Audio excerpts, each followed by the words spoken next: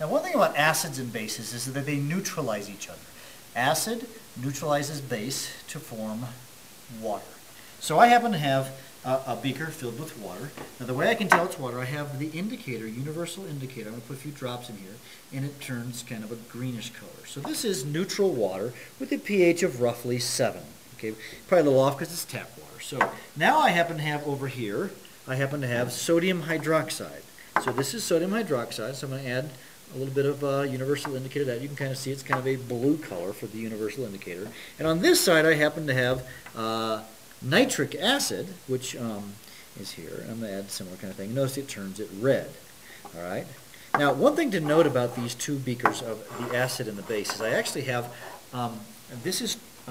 the acid is twice as concentrated as is the base. So if I have a stoichiometric ratio, if I pour them together, they should neutralize and form neutral water. So I'm going to pour them together. I'll pour the red and the acid into the base. So if I do that, it should turn to the same color. We'll see if I'm right. Yeah, it's still a little bit blue, so not quite. It's really important to try and get it just the right. So Mr. Sams probably needs more acid in here. Yeah, it looks like it to neutralize it. So I'm going to throw a little more acid into this, and I should eventually... Yeah, I didn't measure these real accurately. I just kind of threw them in there. Now it's got... Yeah, well, you can get it probably just... Oh! Now what did I just do, Mr. Sams? You went too far, yeah. That's too acidic, so now I'm going to add some more base. So this is called the rough way to neutralize things. And guess what? We just ran out of base. I added too much acid. But if I were to, I could neutralize it if I ran out of sodium hydroxide. If I were to continue to add it, I could get it to the green color if I didn't run out of base. But you can kind of go back and forth. And it was neutralized, but then I sort of unneutralized it by adding too much of the more concentrated nitric acid.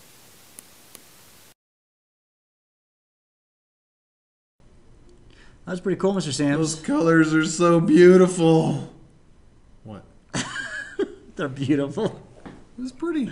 They're neutralizing. They were. Yeah, they neutralize things. So neutralization, you put an acid with the base and it neutralizes itself. Yep. Now, you got to be careful. I mean, if you make it exactly right, you can like mix them together and drink it. But if you make one mistake, then you're drinking hydrochloric acid or sodium hydroxide or whatever else. Yeah, that would not you don't be want to good. drink. So hey, what is a neutralization reaction? A short podcast here. Yeah.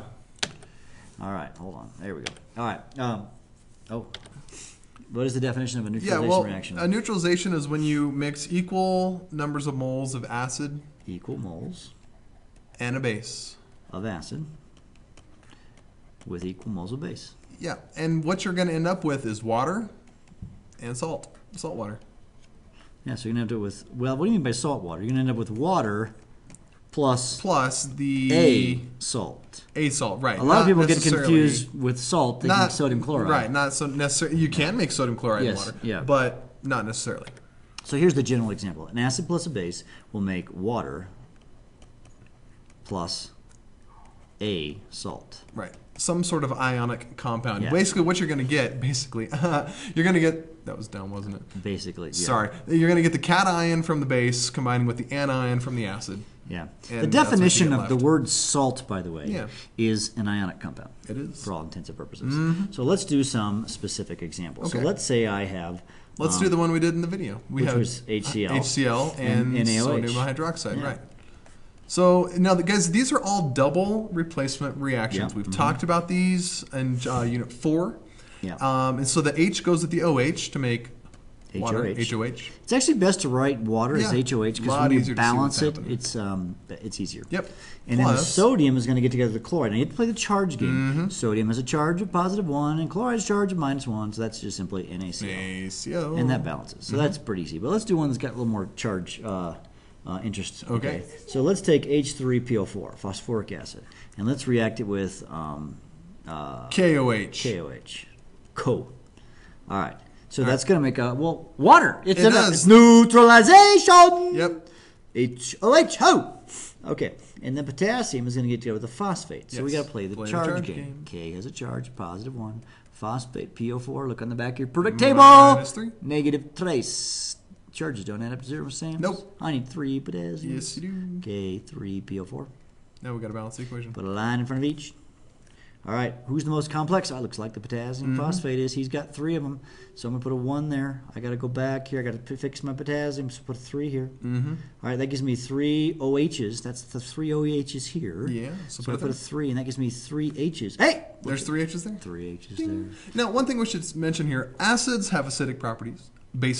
Bases have basic properties. Correct. And when you mix them together in equal quantities, you no longer have acid properties. You no longer have base properties because the thing that made it an acid and the thing that made it a base, they smushed together to make water.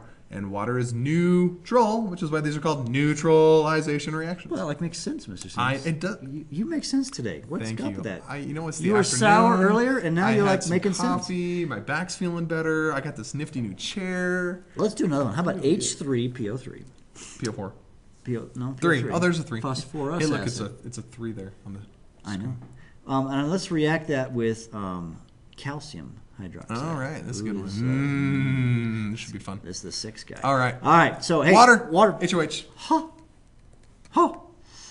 Plus, all right, calcium. Okay. Calcium has +2 charge. Phosphite. Phosphite. Phosphite. Yes. Phosphite is -3. Yep. Those do not cancel out. I must make a 6. Yes. So if I make a 6, I need a 3 of a one and a 2 of the other. Yeah. So it's a Ca a 3 and a PO3 a 2. Wow, now you're like fading into some almost Italian accent. Yeah, it's a 2. I think this is new. So it's a Ca a 3, a PO3 a 2, and this is complex one right here. This is the most complex. So this is the most complex one. So guys, start with the one that has here. most stuff in it. And so I got a calcium problem. So I'm going to fix the calcium problem by putting a 3 here. That gives me 6 hydroxides. Now the hydroxides are here, so put a line in front here. That'll give me 6 H's. Now if I come over here and I have 3 H's, so I'm going to put a 2 in front of that. Now that gives me how many phosphites? 2 phosphites. 2 phosphites. But hey, look, you have 2 right there. It's done. Ding. Guys, that's it. that's it. Pretty simple, huh? Yeah, just balance equations. Yep. You've done this before. And you make water. HOH. What do you make? HOH. Bye.